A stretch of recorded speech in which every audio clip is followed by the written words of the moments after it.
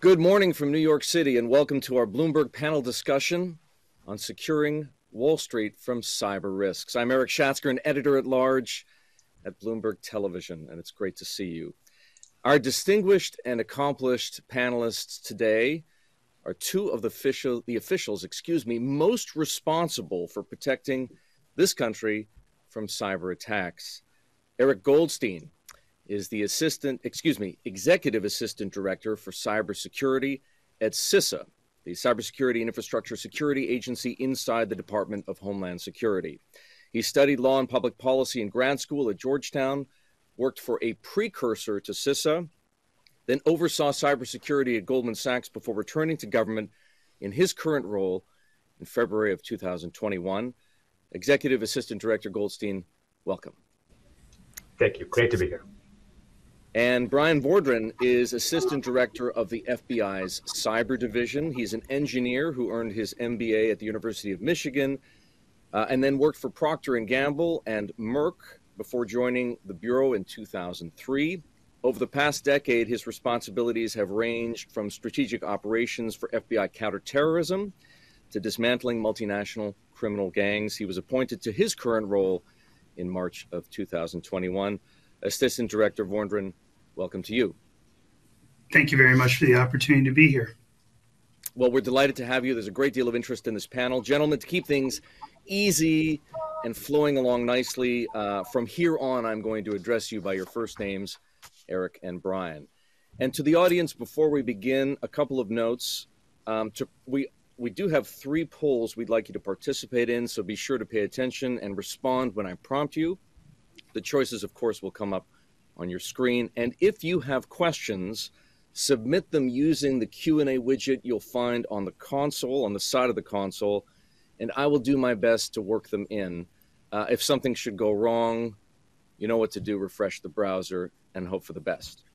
Let's get started. Eric and Bryan, just by way of preamble, your agencies are obviously both parts of the same government. They work closely together on cybersecurity and cybercrime, and ultimately they share many of the same objectives. But, and it's an important but, there are differences that are highly relevant to the conversation we're about to have. And so I think it would be useful if we started by having you, Eric, as Executive Assistant Director, briefly frame how CISA approaches the problem of cyber attacks on Wall Street, and then having you, Bryan, as Assistant Director of the FBI, explain the way you think about it and the Bureau's approach. So, Eric, why don't you begin by framing the problem and how you look at it? Of course. Thanks so much, Eric.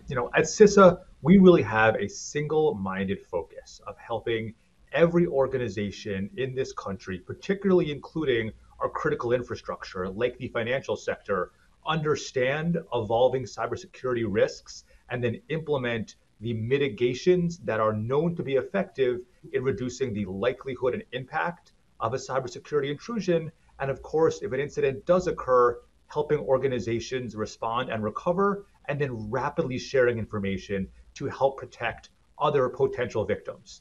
And so in this way, we are really a victim-focused organization helping to protect against and prevent intrusions and reduce impacts when they do occur. In that mission, we work extraordinarily closely with our core partners, including, and of course, the FBI, as well as the owners and operators of private networks themselves, who of course are accountable in the first instance to actually deploy security controls and mitigations across their networks. Because at the end of the day, cybersecurity is inherently a partnership, and our role here is to support and enable better network defense, but we can only do that if we work in concert with our partners at the FBI, who are focused on the threat actors themselves, and with network defenders across the country who are actually the ones on the ground deploying protections to make sure that we understand the threats that are manifesting and can take actions in response. Bryan? Sure. Thanks for the question, Eric. I think to echo some of what Eric Goldstein said, we have a tremendously diverse and decentralized workforce in the FBI. We can arguably put an FBI agent on any doorstep in this country within an hour, and probably in 70 countries within about a day. But that victim focus permeates the FBI's ecosystem as well when we look at cyber. But what differentiates us from CISA is simply that we are focused on the response and investigative side, whereas Eric described their focus on the response and mitigation net defense side. But the tandem partnership between us and CISA and collectively with our private sector partners really forms that three-legged stool of effectiveness for investigation on the threat response side and net defense on the asset response side. In the FBI, we view ourselves as sometimes the action arm and sometimes an enabler to our IC partners, but sometimes an action arm for indictments or arrests or extraditions, or, to work with private sector partners to flow intelligence back from them to our partners in the IC or to CISA as well. But it really is a team sport. I think that's something you will hear repeatedly from Eric and myself today, is that we're all in this together, and private sector's partnership with us is absolutely paramount because they probably see 95% of the threats that we face. Bryan, you just described the FBI's organizational structure as being diffuse, and it sounds to me that by comparison, CISA is more centralized. Is it also helpful to think of the FBI as being threat focused, let's say, and CISA being more threat agnostic? Eric, I'll let Eric Goldstein speak for CISA, but from the FBI's perspective, we are certainly threat focused. We are looking at multiple criminal threats, whether that's ransomware, botnets, banking trojans, third-party services, telephone, smartphone applications that contain malware. But then obviously the big nation states of Russia, China, North Korea, and Iran. The indicators of compromise and the TTPs of all those threats are specific and certainly inform CISA's activity on the net defense side. So if it's okay with you, I'll let Eric Goldstein round out that part of the question. Great, thanks, Bryan. I'd say at CISA, we are absolutely threat informed. And what I mean by that is if you look at the sort of cybersecurity practices that are generalizable across threats, if you're deploying multi-factor authentication, if you're adopting zero trust principles where you're locking down your most sensitive accounts and data and you're segmenting your network so an adversary can't move across it, those are going to be effective against every known cyber adversary. But at the same time, we also know that there are some mitigations, that there are some indicators of compromise, some exploited vulnerabilities that are unique to certain adversaries, be they nation states or cyber criminal groups. And so we also work very closely with our partners in the FBI, elsewhere in government, and our international partners to understand what the adversaries that we care most about are doing so we can drive prioritized adoption of those mitigations and controls that are most effective against the adversaries that are most likely to compromise American networks and cause harm. A key message that you've both stressed repeatedly is the need for more cooperation between the public and private sectors on cyber risks. And the implication, it goes without saying, is that you're not getting enough, not getting as much as you want. And Eric, you have worked on both sides, as I explained before. In the public sector, you've worked in the private sector. Why is this the case? Why would Wall Street, in this example that we're taking on today, be hesitant to cooperate with the government on safeguarding threats that everyone recognizes are critical? I think the framing here needs to be that the cybersecurity risk environment overall is extraordinarily challenging. And we are seeing cybersecurity adversaries continue to invest in advanced capabilities. We are, of course, seeing ransomware actors become increasingly commoditized and the scourge of ransomware affecting organizations, public and private, across the country and indeed the world. And so with that framing, we need to keep maturing and advancing the public-private partnership really every day. This is a journey of ongoing improvement. I think we have seen extraordinary advances in public-private partnership over the years, and the financial sector really has led that model, including, of course, through the Financial Sector Information Sharing and Analysis Council, the FS-ISAC, as well as other bodies. And so there is certainly extraordinarily robust collaboration ongoing, but that collaboration needs to continuously deepen and evolve as our adversaries evolve as well. Within CISA, we have a fairly new construct called the Joint Cyber Defense Collaborative, or JCDC, that really is the focal point for network defense operations for both critical infrastructure as well as the US government. And so we have members from Bryan's team at FBI, partners across the government, joining together side by side, operating in virtual environments to collaborate every day around the emergent cybersecurity threats and vulnerabilities that we are seeing. And that's just one example of how the partnership model needs to evolve over time. If we say we are good enough, we know the adversaries will keep investing. And so we have to keep maturing so we can actually stay ahead of the threat.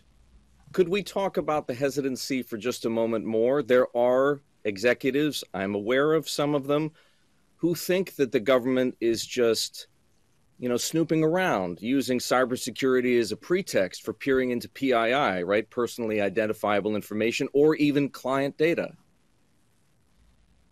The best thing that we can do as the US government to help resolve hesitation with working with us is by showing value, is by showing organizations that by engaging with CISA, engaging with the FBI, that they will get information, expertise, support, the ability to collaborate seamlessly across sectors that helps them protect their enterprise and helps them protect their customers. And so every moment that we can show value, that we have an interaction where a CISO, a CIO at a major corporation can say, they are more secure today because they engage with CISA and our partners, then we've done our job. And that's the most effective thing we can do to resolve hesitations about that sort of collaboration. Bryan, if I could chime. Sure, please go ahead. Jump in. Sure, thank you. To echo some of what Eric Goldstein said, one of the best ways for any organization to diffuse those myths would be to build those relationships now, whether that's with the FBI or CISA, as the two primary inject points for domestic intrusions here in the United States. Certainly, the FBI has personnel in every city in this country to enable the building of those relationships in real time right now.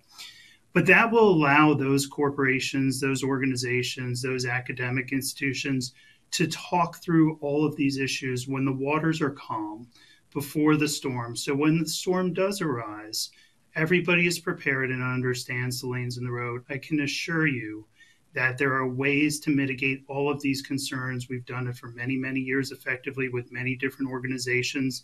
But those conversations on the front side are absolutely paramount. I was going to say that this issue came up during your congressional testimony, Bryan, on ransomware that took place a few months ago. Cybercrime victims, right, such as a company that's losing millions of dollars a day while its systems are offline, don't necessarily share or perhaps even care about the FBI's priority, which is catching criminals and preventing them from committing more crimes. Doesn't that create, trust in government is a problem enough, but doesn't that create an additional trust gap that's so difficult to close? I guess I have a few thoughts on that question, Eric. The first would be that our position, especially on ransomware attacks in the U.S. government, is that certainly we don't recommend paying the ransom because it just fuels the criminal enterprise and strengthens the adversary.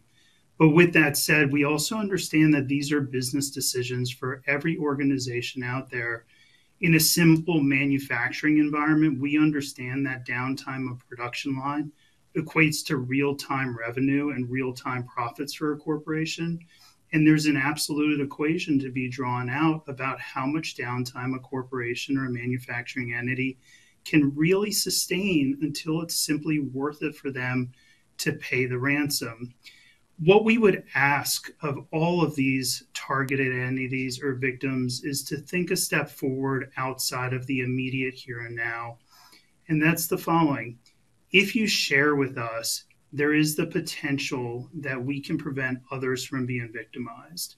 We know that's not a mathematical equation that can be solved in the moment, which does again speak to the pre-work and the necessity of an incident response plan and exercising that incident response plan.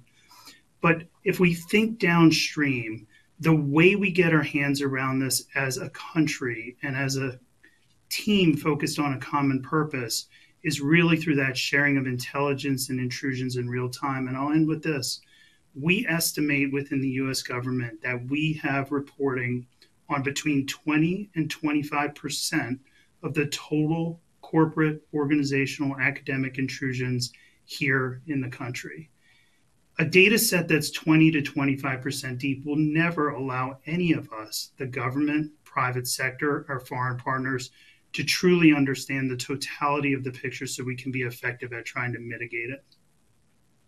So just to be clear, if I understand what you just said, you don't have data on 75 to 80% of the intrusions that are taking place. Is that correct? That's our best estimate, yes.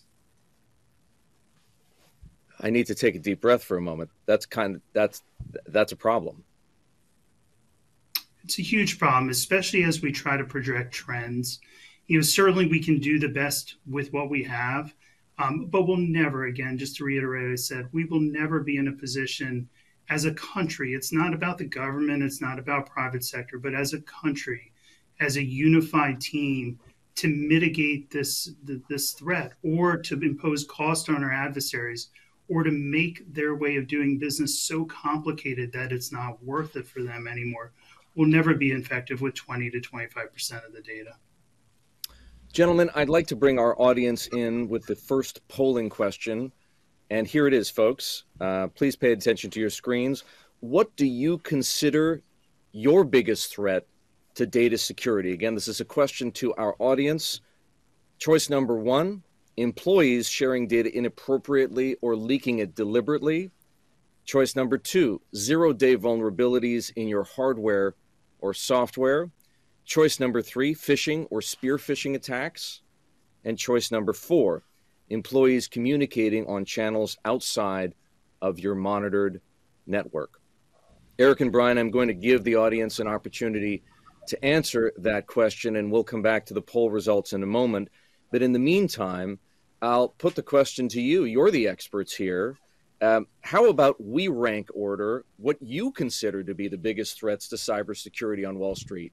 Eric, what's at the top of your list? I think if you look at the cybersecurity threats that are affecting every organization, remarkably, phishing and spear phishing still remain the most utilized intrusion vector for many adversaries. And so I think if we look at the mitigations and the controls that are most effective in driving down known intrusions, that would absolutely be at the top of my list. I'll also offer a bit of a nuance to one of these, which is, zero-day vulnerabilities are, of course, extraordinarily concerning and really imply the need to, again, focus on adopting zero trust principles, limiting what an adversary can do if they gain access. But across the board, we are still seeing many intrusions utilizing known vulnerabilities. So, not even zero-day vulnerabilities, vulnerabilities that have been known for months or years. And this is non-specific to any sector, really across the board. At CISA, we recently launched a catalog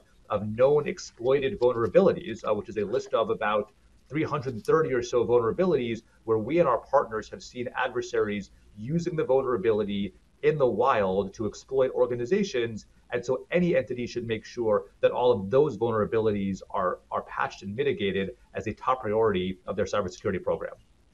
Just to share with you both the polling results as they stand right now, 15% of the audience is going with number 1, employees sharing data appropriately or leaking it deliberately.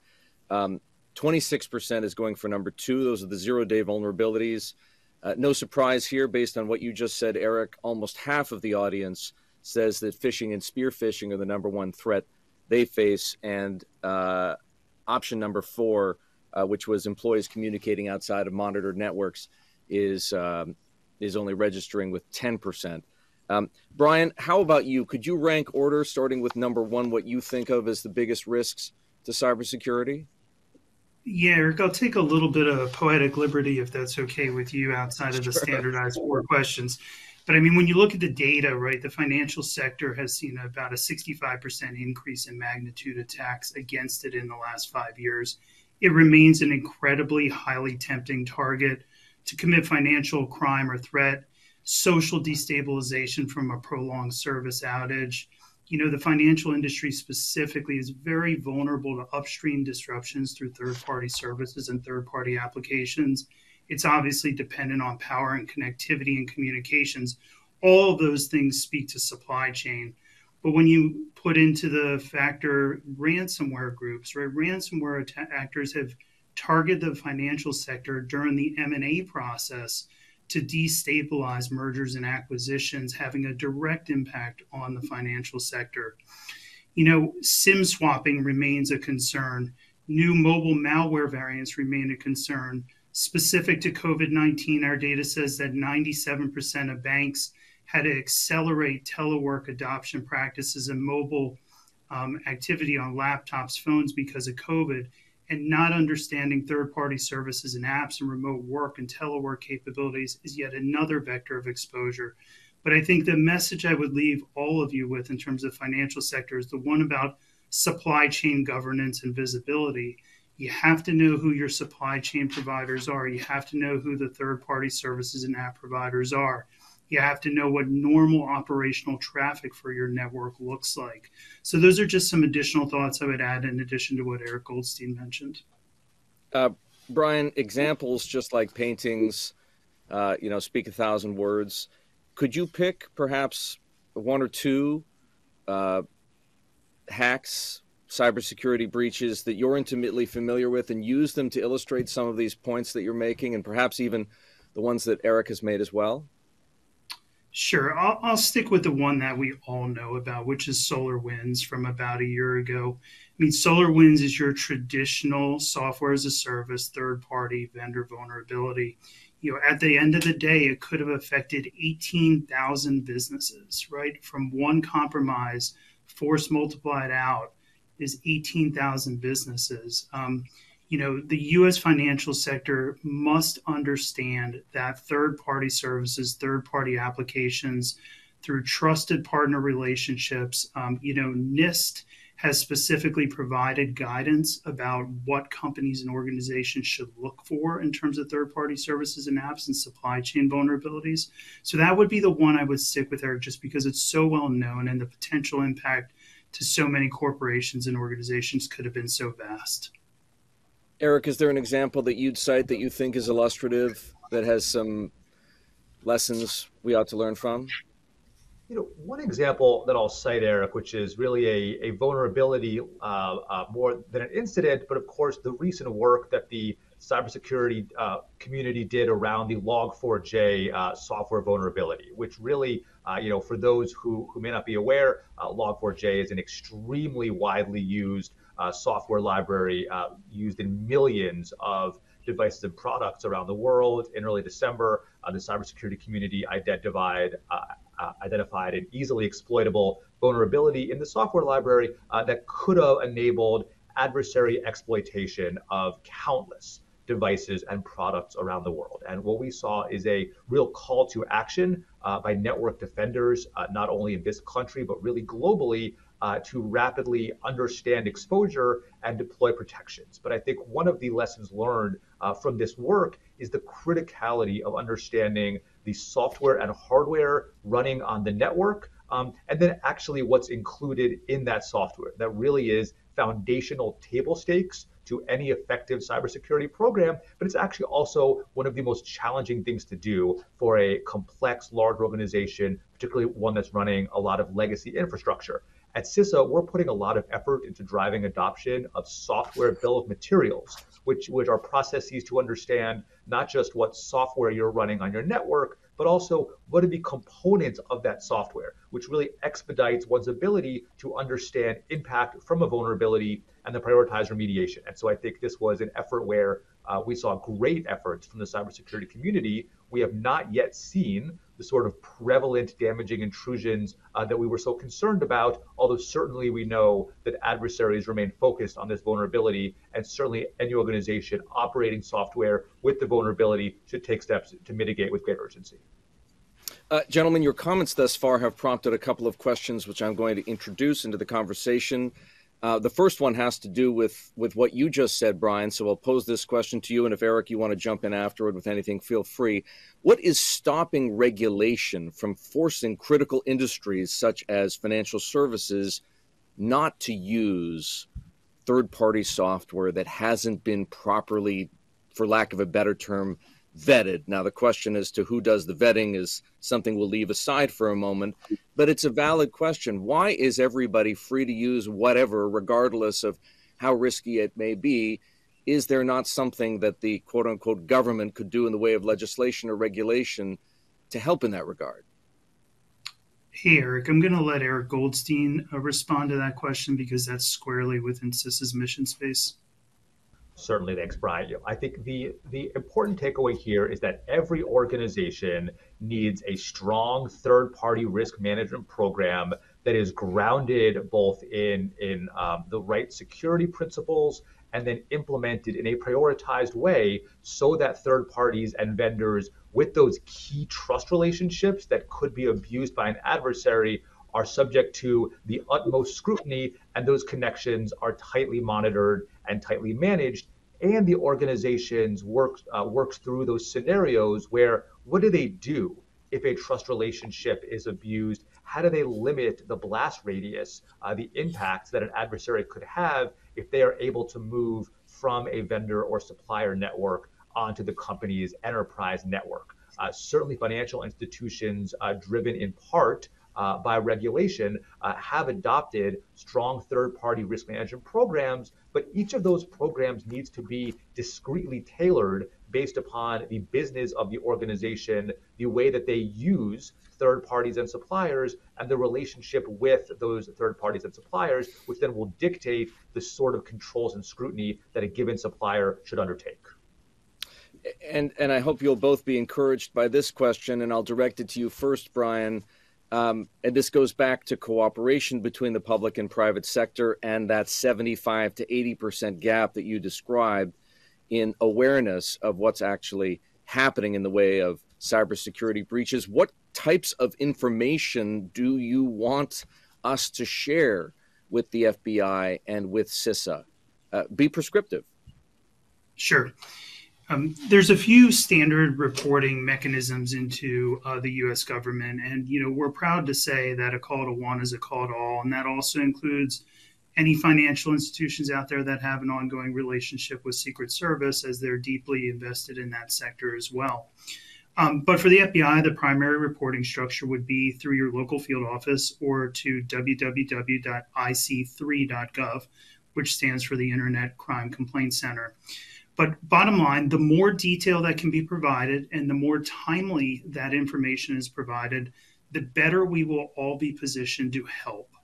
That in Colonial Pipeline resulted in the seizure of millions of dollars of ransom paid. Now, that is a difficult scenario to replicate, but it is possible at times. But information such as initial attack vector, when the compromise was originally found and located, whether your systems are segregated, is there impact on the IT and the OT, or just the IT or just the OT? Is there a signature or indicator of compromise that would allow us to identify an actor or a nation state behind the attack? All these levels of detail would be very, very helpful for us.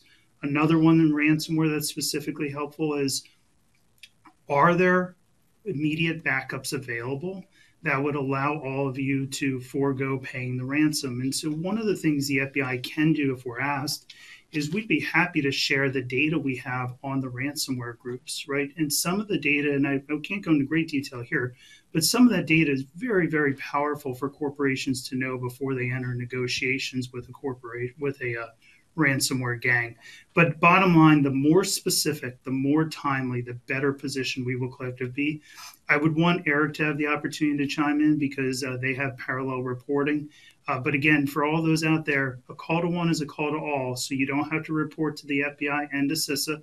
Report to CISA or report to the FBI, whoever you have a relationship with, and we'll share the information between us.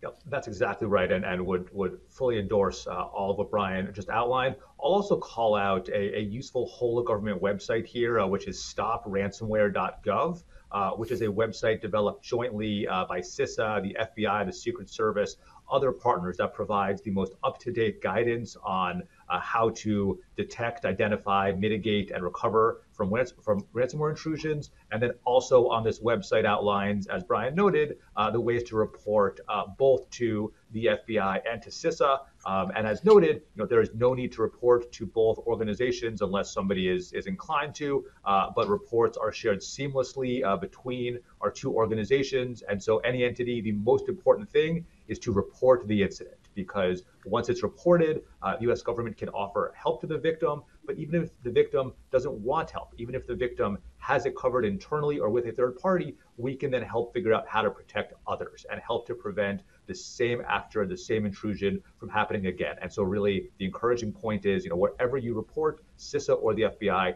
just report so we can help others. Could we just, would you mind each repeating the websites that you just described? I'm not able to put them up on the screen for people, and so I just think it would be good if you repeated them. Eric, you just mentioned one, and then Bryan, I think you mentioned two.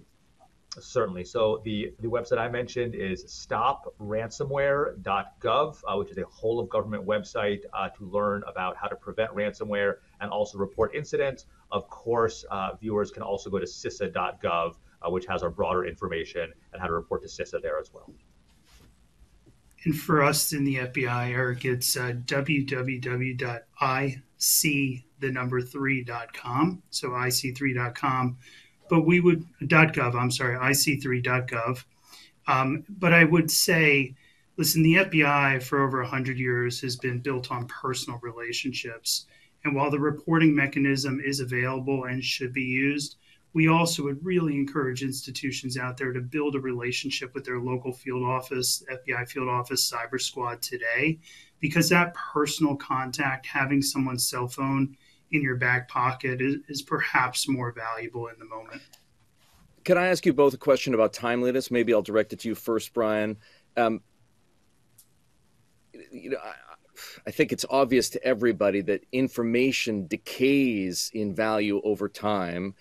I'd like you first, how quickly do you find companies reporting, those companies that do report cyber intrusions, how quickly do they tend to report them? Because I know, thinking organizationally, there are a lot of traps that companies have to run once they realize that they've been breached. And how quickly do you want them to respond? How quickly should the CTO or the Chief Information Security Officer, perhaps even the General Counsel, pick up the phone and call the FBI or call CISA? Yeah, so your question absolutely underscores what I think from the FBI's perspective would be my primary takeaway for the audience, which is build those relationships now with CISA, with the FBI, develop an incident response plan and exercise it. The numbers, the people's names in that incident response plan have to be personally known to all the personnel in the financial institution where you work. But timeliness matters in all crimes. We can provide data on business email compromise and the financial fraud kill chain, on child abductions, on any number of other crimes.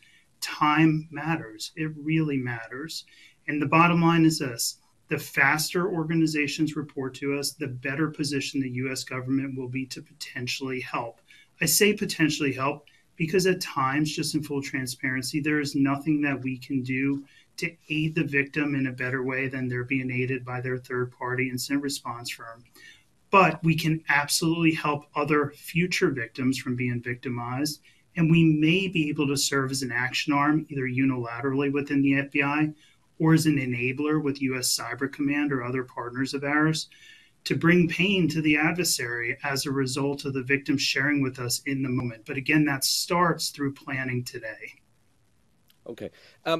Eric, I want to direct something to you. We've called this panel Securing Wall Street from Cyber Risks, but to be clear, Wall Street is a writ large sort of concept. It doesn't just encompass the securities industry. It extends to commercial and consumer banking, asset management, alternatives, insurance, payments, and increasingly crypto as well. Anywhere I like to think money is on deposit, in transit, or being invested. Now, collectively, the companies in these businesses spend billions of dollars every year on cybersecurity, but we don't know how effective that spending is. This is your area of expertise, I like to think. How secure is financial services as an industry relative to, say, something else we might think of as vulnerable to a cyber intrusion or attack, like the energy industry or public infrastructure? The financial sector has made extraordinary investments over the years in cybersecurity. Some of the best leaders and experts in the world call the sector their home. And certainly the sector has pioneered both novel technologies for cybersecurity, but also collaborative models, including the FSISAC that I that I mentioned earlier. So certainly the financial sector is on the leading edge of our nation's critical infrastructure in deploying the right cybersecurity controls to meet their mission needs. Now, it bears noting, as my colleague Bryan explained, that we are of course aware that certain adversaries do seek to target the financial sector, which means that institutions need to continue evaluating and testing their controls in light of what we understand our adversaries to be doing and planning and developing.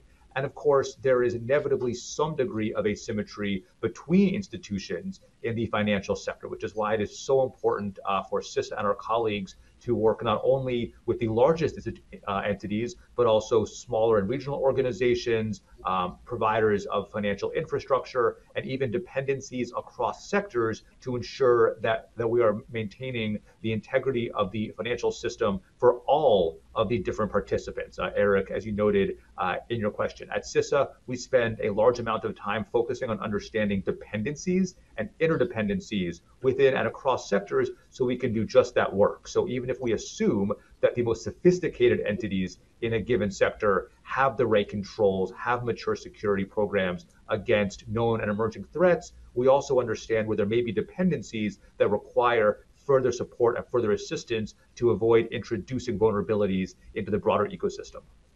Could you comment further on the asymmetry issue? We know, for example, that money center banks, global banks such as JP Morgan, spend hundreds of millions of dollars a year on cybersecurity. Does that make the money and data housed inside a bank like that safer than, say, the money and data stored at a retail, trading platform like Robinhood Markets?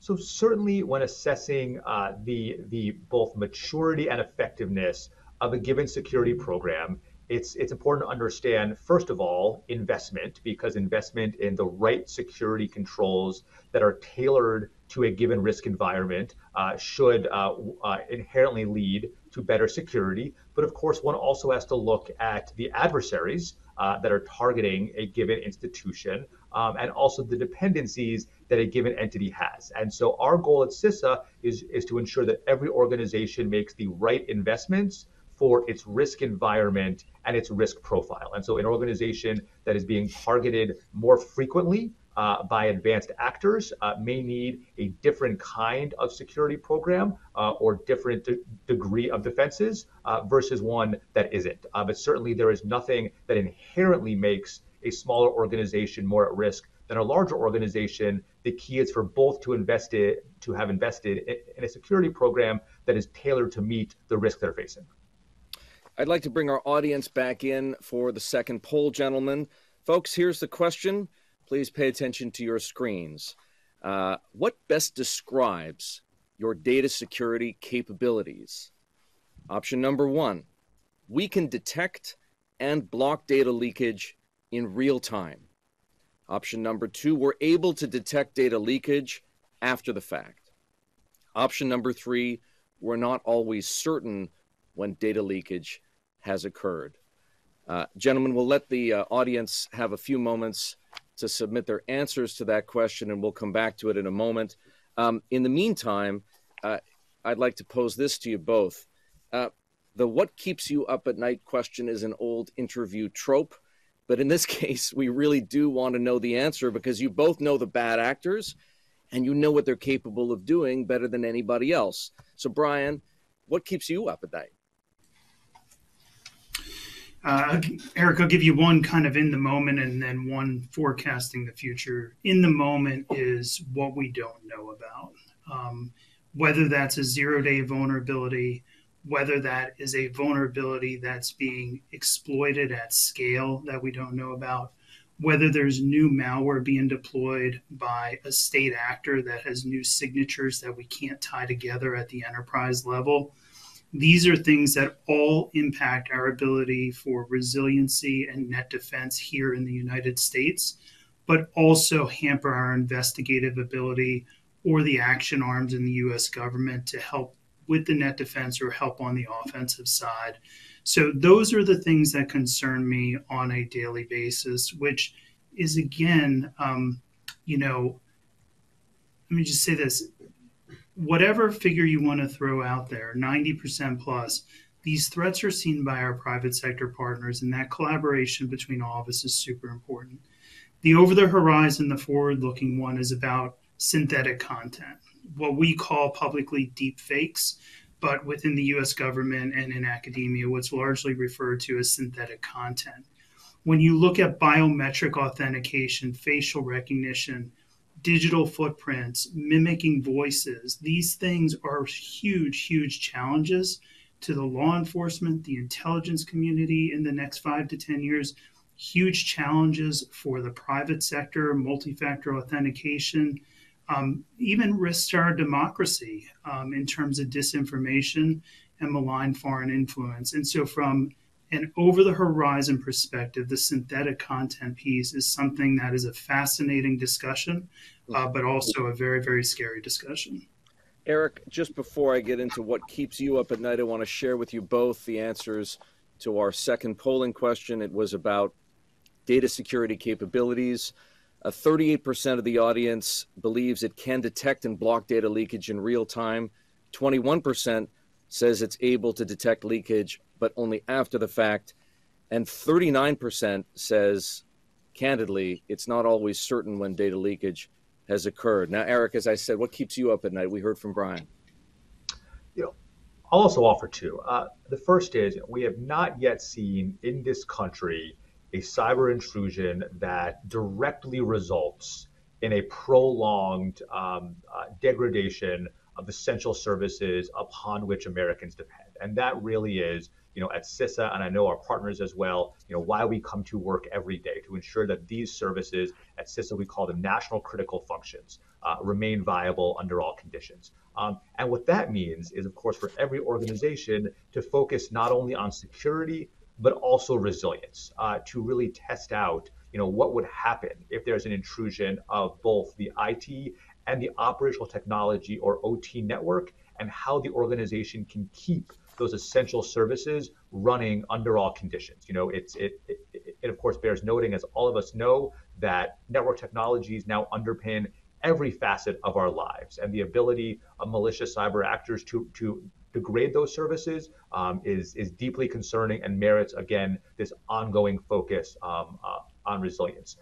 The longer term point I'll raise is the fact that even as we are urgently investing in cybersecurity controls to protect today's technology, organizations, particularly in the financial sector, are of course also continuously innovating to provide more productive, efficient, scalable tooling to their customers and their organizations.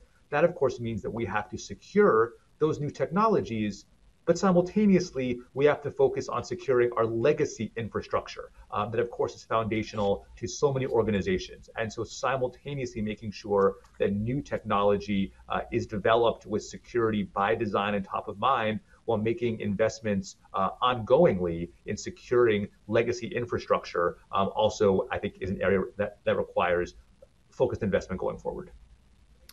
Gentlemen, I'm mindful of both your time, so I'm going to jump to the third polling question so that we have an opportunity to get it in for our audience. Again, folks, please pay attention to your screens. Here's the question.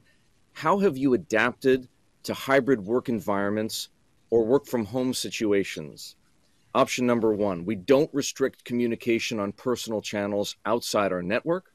Option number two, we monitor employees' use of personal communication channels.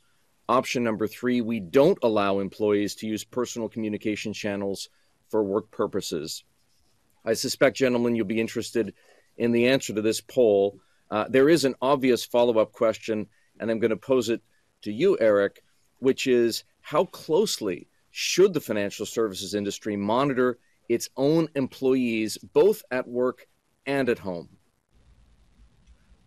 I think the main key here is to have, and certainly Bryan should weigh in here as well, have a focused insider threat program that understands the potential impacts of an insider threat for different roles, for different positions, for different accesses, and then take steps to appropriately detect and mitigate risks of insider threats as they emerge.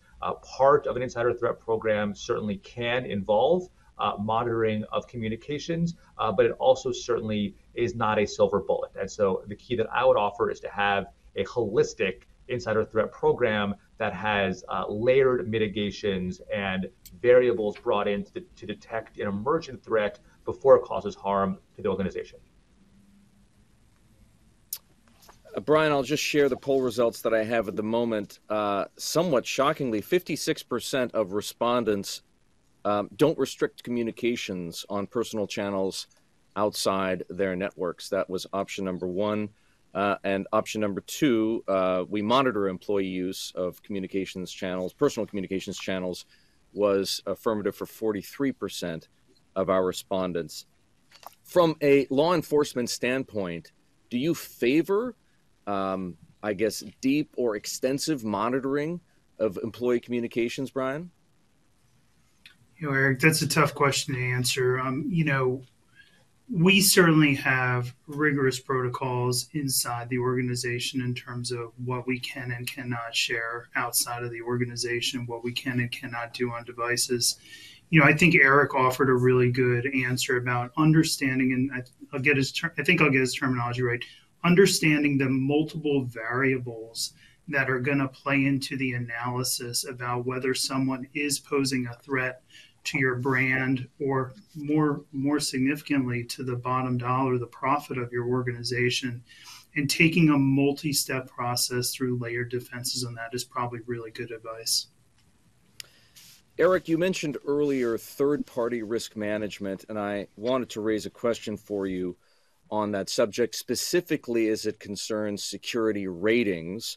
There are a number of companies out there selling expensive subscriptions that grade service providers on their cybersecurity.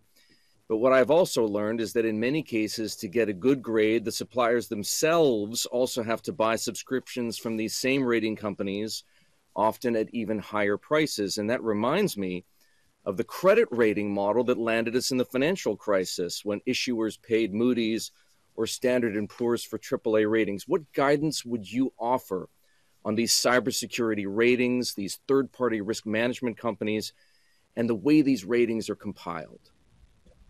As a first principle, it is extraordinarily important for any organization to ongoingly assess, measure, and where possible quantify their security posture and their security maturity.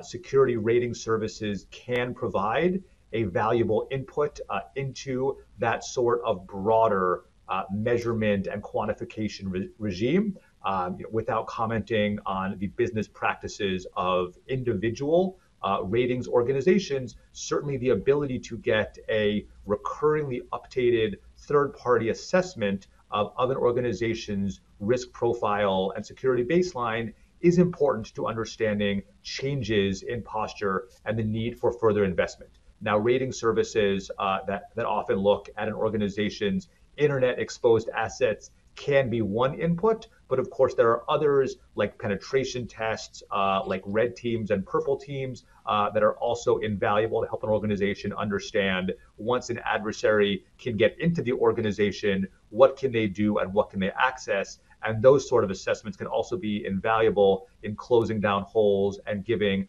management and the board a critical perspective on security risks and gaps therein. Gentlemen, I suspect it won't surprise either of you to learn that there's one topic more people seem to be more interested in than anything else, and that's crypto and blockchain. So I'm going to begin with crypto. Bryan, where does crypto currently fit into the cybercrime picture? Sketch it for us, and then I have a quick follow-up question.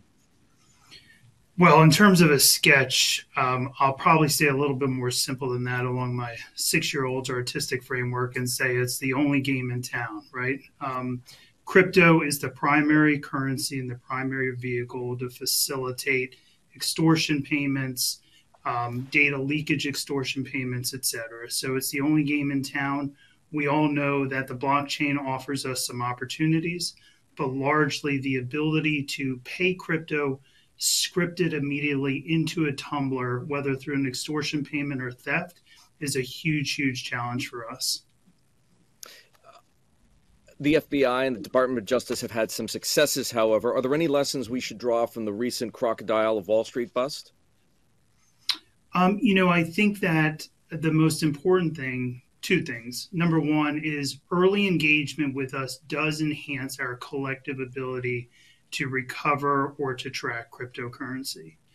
On the case that you just mentioned, I think the most important takeaway is just the stick to itiveness, the grit of the people working in the US government to solve these thefts, to solve these crimes short and long term after the crime actually commits. And I think, quite frankly, the example that you brought is quite commendable in terms of what happened. And one quick one before I pivot to you, Eric. A lot of people, as you might imagine, are interested in sort of a how-to when it comes to ransomware attacks, and we're not going to get into details there, but a relevant question concerns ransomware insurance, because there are really three ways of managing risk, right? One is that you lay it off on somebody else. The third is that you manage it yourself, and the fourth is, of course, that you just buy, you buy insurance. Is ransomware insurance a good idea? And this is a question straight from the audience. Yeah, Eric, I'm not in a position to comment on that publicly. Certainly, we can talk about that offline in a more private setting. I would just bring us back to the focus point of the more money that we pass to criminal enterprises, the stronger they do get, the more creative they get, the more professional they get. And I'll give you two quick examples. Number one, we know that ransomware actors in Eurasia and Russia have literally established call centers between the ransomware groups to professionalize the ability to pay a ransom and then to have your files decrypted.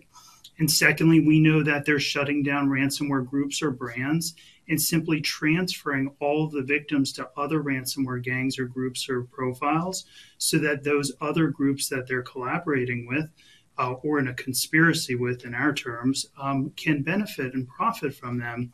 The only way those organizations, those criminal organizations, get that strong is by getting more and more money. And Eric, the other side of the coin, blockchain, you don't have to go far. I don't need to tell you. Even inside a bank, right, to find evangelists for blockchain technology who tell us, maybe with good reason, that it's going to revolutionize finance, it's going to eliminate friction, it's going to improve trust, and it's going to add layers of impenetrable security that are built into the algorithms themselves. What's your view on blockchain as a tool for the purposes of cyber protection or managing cyber risk? Certainly blockchain has intriguing use cases, both for novel services as well as potentially for security. The key, of course, as with any new technology, will not be only how it's designed, how secure is the cryptography, but also how is it configured, how is it implemented, how is it integrated with other systems and platforms. And so much of what we see in security where risks arise is not actually that a given piece of software or hardware was designed poorly, but that it was either configured poorly or it was integrated poorly as part of a broader ecosystem. And so as we think about integrating blockchain into various aspects of the financial system, either within a given institution or as we look forward into the future, perhaps more generally, the key will be ensuring not only that these systems are secure by design, but that they are integrated securely so that we are not introducing new risks even as we innovate. Gentlemen, I have to wrap up, and I want to ask you this question.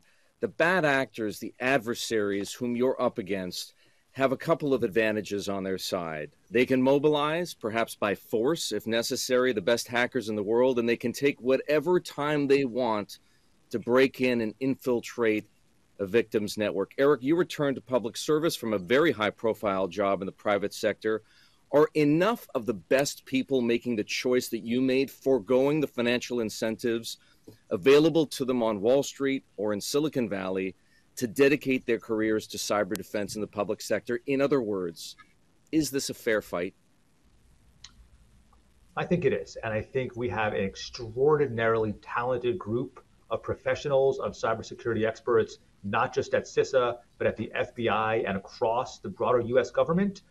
We, of course, always need more. What I will say, having recently rejoined government from the private sector, there is no better mission in the world than coming to work every day and being focused on protecting the American people against the threats that we know are confronting us. And of course, I would encourage any individual who is seeking to move into the field or looking for a new role to consider public service. There is really nothing more rewarding. And I'd be remiss if I didn't note that anybody can visit CISA.gov to learn about options at our agency. And I'll also note in closing here that the historical model where somebody would join government service and work in it for decades and then retire, we know that doesn't work, certainly in the cybersecurity field, and certainly with the new generation of professionals. And so the model we are seeking is that somebody joins public service for a few years, does terrific work, helps safeguard our country, perhaps goes back out to the private sector, learns some new skills, does some great work there, and then comes back in. That is the only way that we will attract the talent that we need to meet the mission confronting us. And certainly we are looking for talent wherever it may be in this country to help us join us in this mission. And Bryan, very quickly and last to you, we're all aware of how consequential the information gaps and misaligned priorities were back on 9/11. When it comes to cybersecurity, how does our patchwork of federal agencies with varying degrees of responsibility know that it's doing all the right things and in the right order? Sure. The Cyber Solarium Commission really took a look at this exact question and many others, and it's the catalyst for the Senate confirmed position that we know as the National Cyber Director, who's Chris Inglis. And so Chris's charter, one of Chris's charters, is to bring the operational components together across common fabric in a synthesized, synergistic way. What I can tell you from sitting in my seat every day is that we are getting better by the day. That includes CISA, it includes us, it includes Treasury, State, U.S. Secret Service, NSA, Cyber Command, and others, not to mention the global partners who we're in touch with every day. Certainly, our goal is to begin with the end in mind. And what that means in real-time practice is what can all of us do today when we have intelligence or evidence, inclusive of with the private sector, to have an even bigger impact on our adversary or an even bigger impact on net defense. I'm very, very confident saying that we are getting better by the day, and I think we'll be much better in the next year and the next 2 years. Bryan Vorndran, Assistant Director of the FBI Cyber Division, Eric Goldstein, the Executive Assistant Director for Cybersecurity at CISA. Gentlemen, thank you for being so generous with your time. And I'll speak on behalf of all the taxpayers in our audience. Thank you for the work that you're doing for the nation. Thank you.